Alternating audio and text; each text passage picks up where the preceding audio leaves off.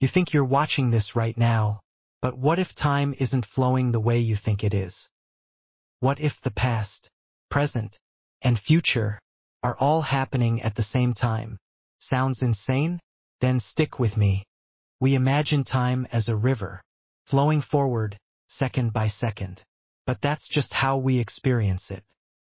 In physics, time isn't a river, it's a dimension, like height, width, and depth. Einstein's theory of relativity tells us, space and time are part of the same thing, spacetime. And in that model, everything that has ever happened and will happen already exists. Like a giant frozen loaf of time, you don't move through it. Your consciousness just experiences one slice at a time. Here's where your brain starts to melt. Your so-called now might not be the same as someone else's now, because time is relative. If someone's moving really fast or near strong gravity, their clock ticks differently. So what's present for you could be past for them, or even future. If the future already exists, could we see it? Well, not yet. Our consciousness moves in one direction, forward. But maybe, in another universe, you're watching this video again, or even haven't clicked yet. Time travel isn't just science fiction. We've already done it somehow. Astronauts on the ISS age slightly slower than us. Fly fast enough and you'll return to Earth in the future. But if you want to go back, that's way harder. It might require wormholes, or exotic matter that we haven't discovered yet. So if time is a dimension, and past, present, and future might all exist at once, then here's the next mindbender. What if time isn't even real? What if our brains are creating time, like a movie playing frame by frame?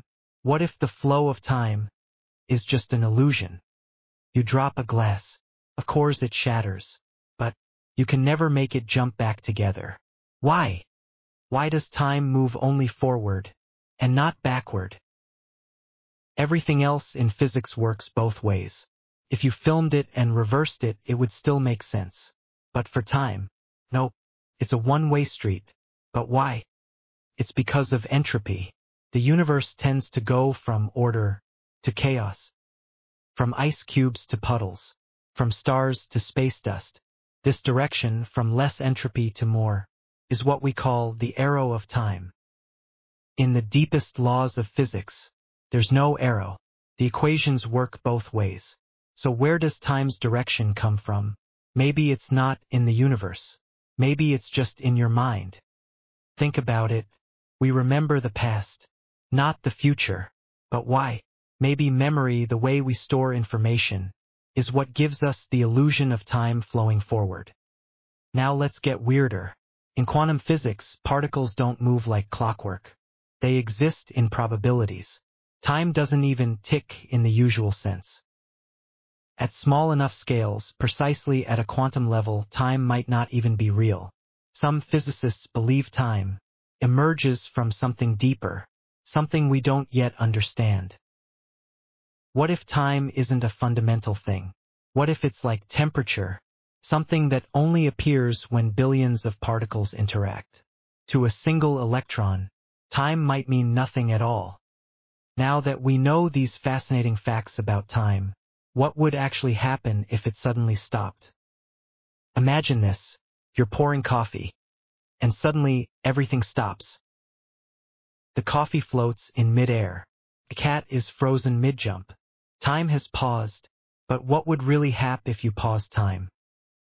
Time isn't just clocks ticking. It's built into the fabric of reality. Atoms vibrating, light moving, your heart beating. Even your thoughts depend on time. So if you froze time, everything stops, including your brain. Let's say you're the only one still moving. Could you walk? No. Friction needs atoms to move. Could you breathe? No. Air molecules are frozen. Could you see anything? No. Light is frozen too. You'd be stuck in total darkness. No air, no light, no movement. But here's the twist. We can't pause time, but we can slow it down. It's called time dilation. It's real science. Astronauts age slightly slower than us. Near a black hole, time slows dramatically. Move close to the speed of light, and time almost stops for you.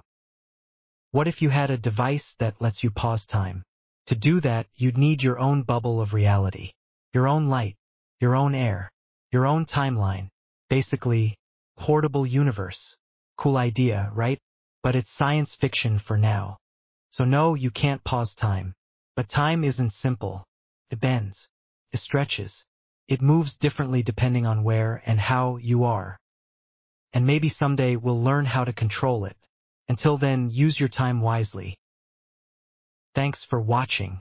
And as always, if this video melted your brain, please like, subscribe, and follow for more mind-bending physics.